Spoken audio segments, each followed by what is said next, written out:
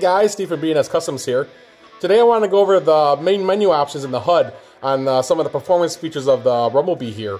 Show you the performance control options in there and the launch control as well. My cousin Mike hasn't had a chance to go through it yet, and I figured I'd save him the time of going through the manual and just create this video for him and you as well. And let's check it out. Alright, so the first thing we're going to do is start the car. Let's go ahead and do that. Okay. So, you can see the display coming up here. And traction control is on. So the first thing you can do right away is you can turn off your traction control right here. Pushing this button once will put the car into sport mode. Let's turn that off. And if you hold the button down, you can actually deactivate the traction control altogether. Takes about 7 to 10 seconds. And there we go. Now it's totally off. That's just by holding the button. So the next set of features come up really is when you hit the Super Track Pack here. Over on the HUD here, when you hit that, you come into a nice menu here. And you can see right now it's in the driver setup mode, it's in the default mode. Traction control is off, of course. We're going to turn that back on just by pushing the button so everything's back to normal. Now, there's a sport mode button down here. By pushing that button down there, you'll see everything toggle into the sport mode over here.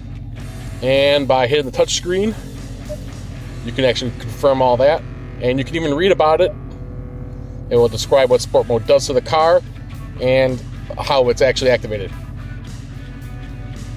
There's also a couple pages here you can go through. There's even talks about each of the individual settings. So for the steering, it describes the differences between sport, normal, and comfort, as you can see. And if you go back another page, it actually talks about the suspension here, or the actual traction. And as you see, we're in sport. And if I toggle it right now again, everything is back to normal. And if we go view that all again, you would see that. As you can see here, it's in normal mode.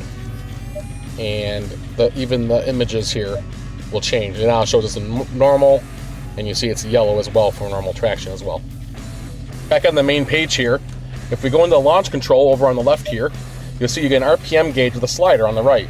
All you do is you can set the RPM gauge to where you want the car to launch at. We'll put it at 3,000. And as the information button also tells you, you should really adjust it based on the type of tires you have in the car and how well of a good driver you are as well. Going back to the main page here, to actually activate the launch control, you push the button here on the right, and there is a little bit of a delay. After about 5 seconds or so, it will go in, and it tells you to follow the instructions on the cluster.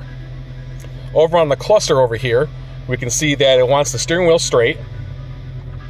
And now once the steering wheel is straight, you apply the clutch all the way down, and you put the car to full throttle. Now I'm in neutral, and I'm also in my Pro Shop here. We're not actually going to launch, but I'm going to show you what happens here. It locks the RPM to 3 grand when I floor it. Now all you got to do is have the car in gear, release the clutch, and you are off. And as you see there, after about 5 or 6 seconds there, it does disengage the launch control. So you do have to launch it within that time. Now, as I showed earlier, I hit the Super Track Pack button to take me into that menu.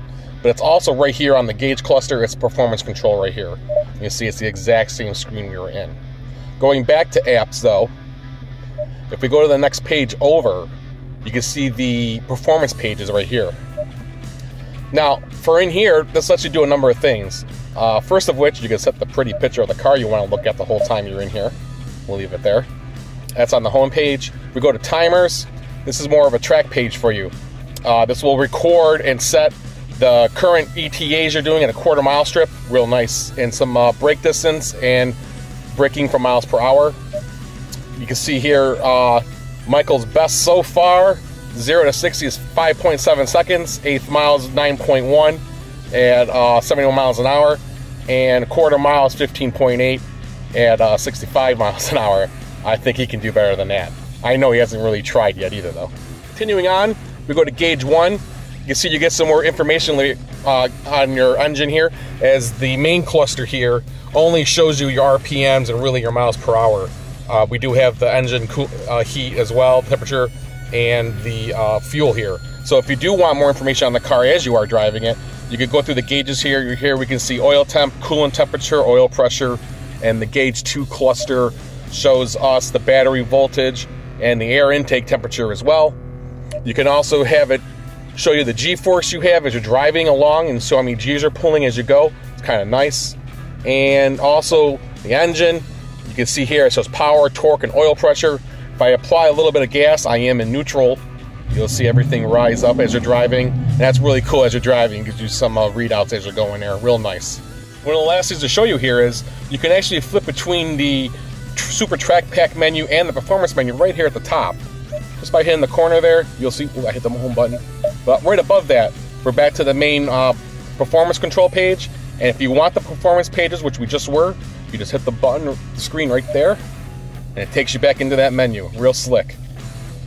So there you have it. That's pretty much all there's to show on that. Hope it helps you out. Please remember to like the video, subscribe to the channel. We'll see you next time. Take care.